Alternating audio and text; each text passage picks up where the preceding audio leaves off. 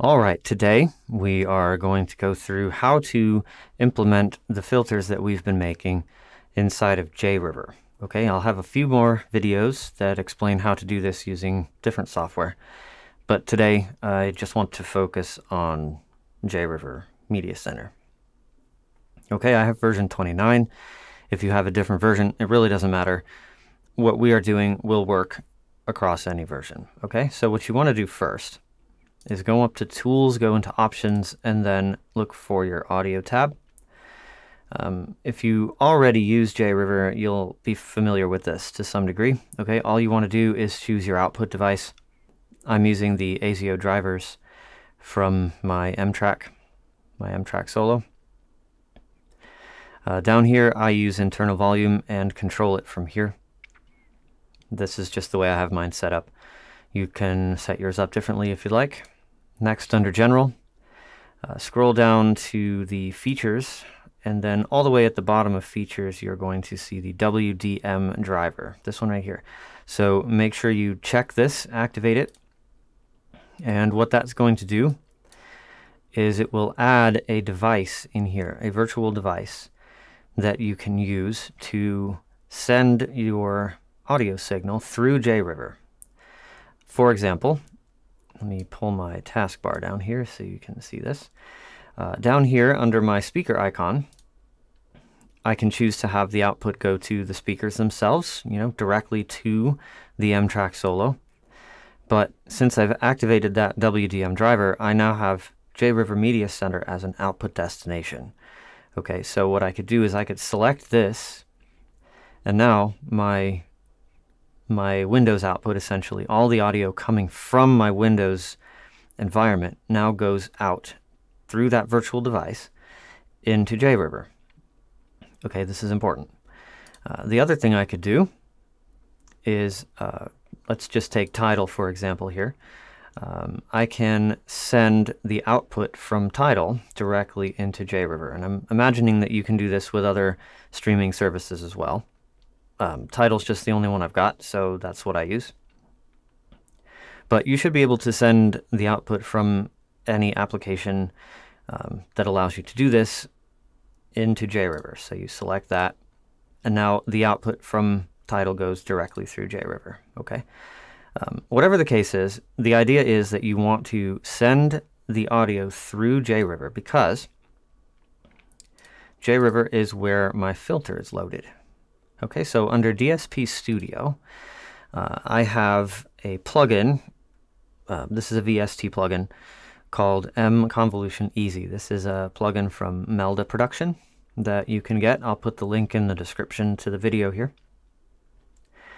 This is free. You can pay them, I think it's $30 or something like that. It might be a little more, a little less, depending on when you actually visit the website.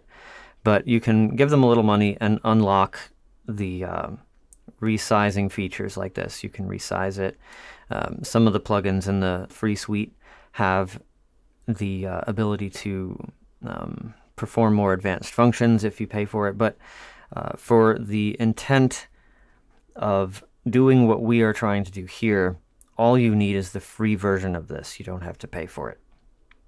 So when you first load it up, what you want to do is make sure that normalize IR loudness is unchecked, just like this. Then you're going to define a custom path. You basically just search for your filter wherever you put it. In my case, mine is right here in this folder, and my output is 48,000 here, 48,000 hertz. So I've just selected the one from Focus Fidelity here. That's 48K. That matches my output. Okay. Then all I have to do is play the audio, and it will go through the filter. Okay. This is essentially all you have to do. In order to load your plugins, you load them from down here. Installing plugins is very basic. The installers work the same way that any other application works. You just run the installer. Make sure that the plugins go into a directory that you can find easily. Typically, the path is here under C, Program Files, Common Files, VST3.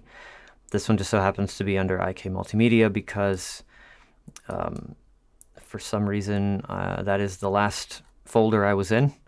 Okay, but here's the one from Melda Production, and it's going to be under Reverb, MConvolutionEZ here. Okay, so you would just open that, and it shows up over here in the list. Now I've got several other ones. I've got Dirac Live, I've got Hang Loose from Accurate Sound, this is HLC, and I have Arc 3 from IK Multimedia.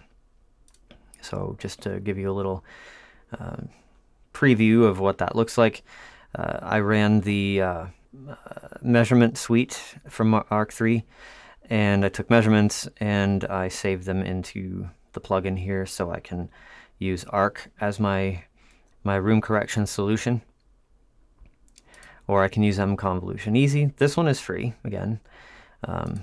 Hang Loose costs a little money, but you can load up to 6 filters in here at a time, adjust their levels so that they're all level matched, and then you can just quickly switch between different filters to A/B them, to compare them. And then of course there's Dirac Live here. And that's pretty much it, okay? I control my volume from here.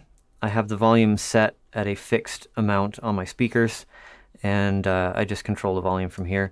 If you wanted to, you can just max this out and control the volume from your amplifier or whatever it is that you happen to be using. But that's the basic idea. Okay, so what we've done here is we've used a convolution plugin to load the filter into the signal path, and so now whatever I play goes out to my speakers corrected.